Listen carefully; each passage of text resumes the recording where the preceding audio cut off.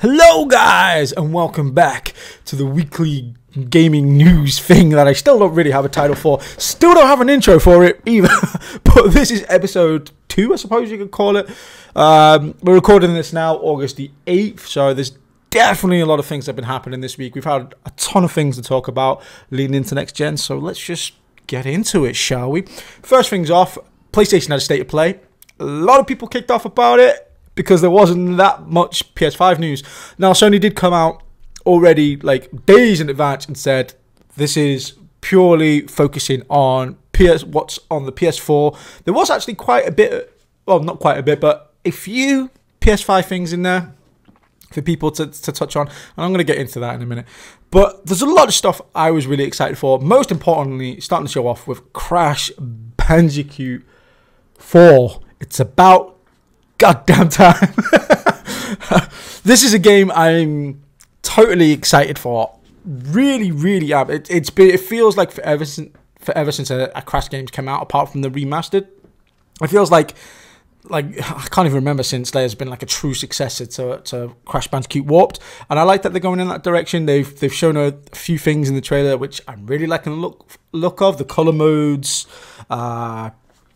the being able to play the whole game as Coco. There's a lot there that I'm really excited about, as well as like so many other PS4 games that are still coming out on PS Plus this month. There was Fall Guys as well, which I've been playing the last couple of days with my daughter, and we've been having such an incredibly fun time with that. It may be something I'm gonna bring over to my Twitch channel to maybe stream an hour or two of that. It's an incredibly fun game. So if you're a PS Plus subscriber, go and grab that now. Believe me, you'll not regret it. So, but like I said, they showed off a load amount of games for this state of play, and it was really good. Obviously, it's coming to the end of its lifespan. Pretty much the PS4 for most people that are going to jump on a PS5. So I quite appreciate that they're showing the PS4 some love, letting people know as well that this system's not being ignored. There's still plenty to offer for the PS4 for the foreseeable future as we move into next gen. Now, we want to get into some other games as well. Another kind of game that they showed off for the state of play, which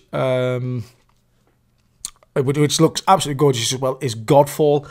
Godfall seems to be this hack and slash shoot. I'm not totally sure what Godfall completely is yet, but I do know that this is a complete next-gen game built for the PS5. So, you know, you're not going to find this on PS4 and stuff like that. It's going to use the PS5 advantages as much as it possibly can, and it looks like a good game. I'm still sort of a little bit skeptical with anything that Gearbox does at the minute, outside of the Borderlands series. For me, Gearbox hasn't been doing, I wouldn't say brilliantly for some things.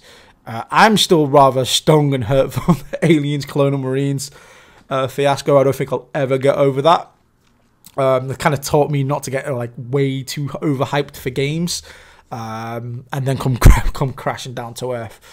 But generally, Gearbox produce pretty decent games. Yeah, with that being said as well, we've got obviously rumours of another Xbox event as well sometime in August. Now, the rumours that are going on is that this Xbox event is finally going to be the price. Maybe pre-orders open for the system. But what a lot of people are saying as well is also for the Xbox Lockheart, which is codename for the small Xbox that they've got planned, the cheaper version, the cheaper, not as powerful as the Series X next-gen console. And there's rumours, like I said, of crazy prices of $199, things like that. Whether or not it turns out to be that cheap, I don't know. Like I said, personally, this is my own, obviously, subjective opinion here. I don't personally see the point of this console. If you're going to go next gen, you want to go next gen all the way. I appreciate that the price is cheaper, but if I had the choice between a next gen consoles that's gonna got all the whistles and bells, and a half price consoles which is kind of next gen but not quite, I don't really see the point. I personally don't really see the point. From a business perspective, though, obviously for casual gamers that don't want to spend like $500 or whatever the new console is going to cost to get into next gen gaming. I suppose it's going to look good for all the casual gamers out there that maybe wouldn't invest in an Xbox, to go and buy a cheaper version for like half the price or a fraction of the price of a Series X. It seems like a good business move. How they maybe make money off this or something like that, I don't know. I do not know the logistics of it. Personally, I don't see the point of it. Probably business sense though, it probably makes sense that they'll get a few of these couple of these shipped. Definitely. Talking about the Xbox competitors PS5 as well. Switching back and forth here in this little chat rant thing.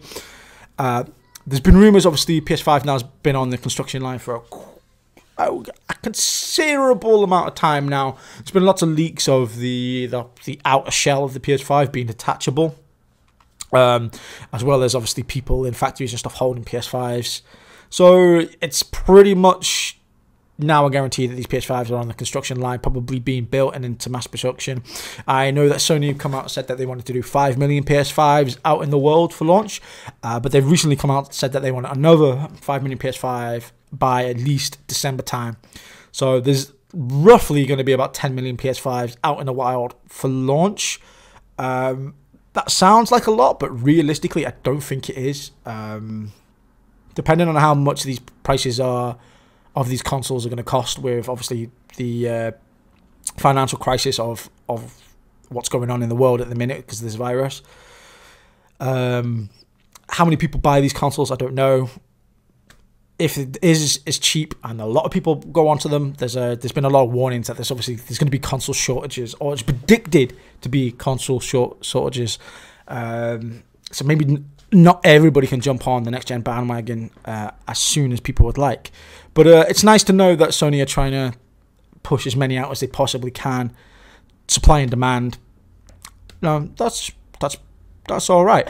In other news as well, CD Projekt Red, the absolute awesome guys of gaming at the minute, got nothing but nice things to say about CD Red. I've just announced that Cyberpunk 2077, the Night City Wire Episode 2, will be on this coming Monday. So they're going to take a look at more about the weapons, of maybe a little bit more of the city. I really enjoyed the first Night Wire. I know a lot of people had a few issues with the brain dance segment, but I generally enjoyed it. With lots of new footage, lots of new gameplay, and I expect roughly the same here. Whether or not it'll be as long, I don't know.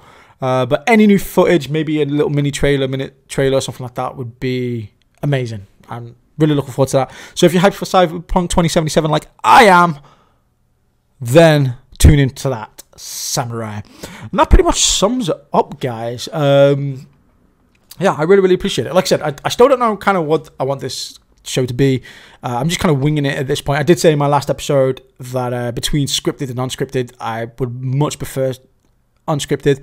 I just believe it gives you that little bit more like friendliness between me and you. And you know, there's better sites out there, better channels than me that could do scripted stuff, which is amazing to go and watch for gaming news. But I hope you guys will calm, chill out, maybe pick up something you didn't know here, and yeah, have a good time. So with that being said, guys, this is Neon signing off. Thank you for tuning in for episode 2, and I'll see you next week on the Neon Gaming News channel. Bye, guys.